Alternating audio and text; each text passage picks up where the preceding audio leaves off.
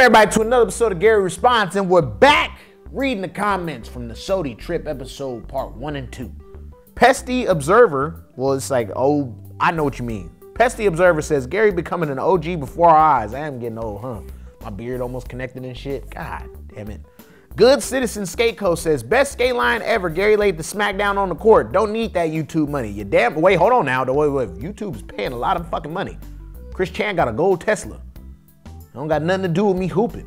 It's just a talent I got. Kemp said, Gary, you should start another show where you travel around different cities and just kick it in the streets with local skaters. Skateline's the shit though. I'm pretty sure like 10,000 other YouTubers do that already. That just makes me one of those. And yeah, that's fine. I would love that. That sounds awesome, but only if the home network wants to buy it. Skateboard Secret says, Louis Marnell forever. Thank you, Gary. Yeah, no, going over to Melbourne and seeing like those spots and those gaps at Louis, he was way better than I even knew that he was better than the better that I had in my head of him. So shout out to Louis Marnell and his whole family. Bobby Lunetta says, let's never forget that nollie flip. You better not, because I was in the Crocs and it was first try. All right? That's the only trick I love to do though, so.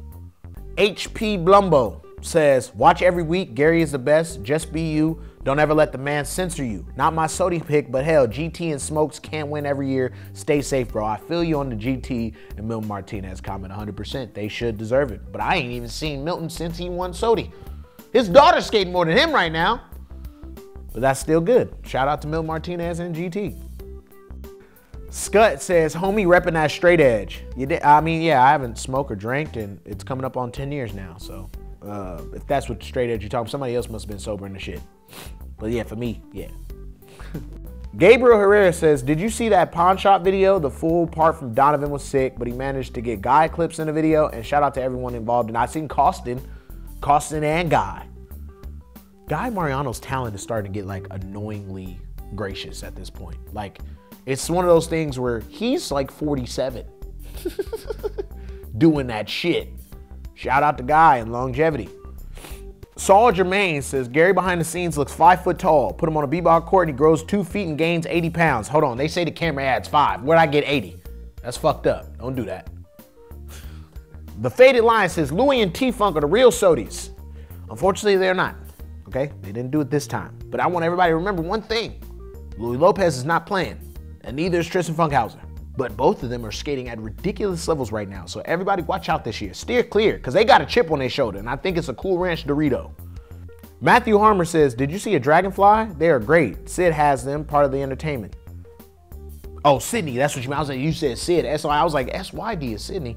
But yeah, Sydney, I seen some dragonflies. Koalas sleep 22 hours a day. So when you go to their sanctuaries, that's fucked up, because they be having you pay all that money to see an exotic animal that's lazy as hell. But they have chlamydia, so you got to give them like a little space to, you know, deal with that. That's rough, even because, you know, they can't just take the pill and get rid of it. But and then the kangaroos, they wasn't even full-size kangaroo jack kangaroos. They was baby kangaroos. That was bullshit. This is all a scam. How you save a baby kangaroo? Like, whatever. I just want to see a 6'1" kangaroo that can get on his tail and kick me in the chest. And I don't even like animals, but I still want to see that if I'm flying all the way over here at 16 hours. Bethany Byers says, now with the recent economy, to get financial freedom, you have to be making money while you're asleep. I mean, you're right. Shit. Well, this wraps another episode of Gary Responds. 2 links. Financial freedom. Money while you asleep. Figure that out. It's fucking impossible. It's really hard, but figure it out.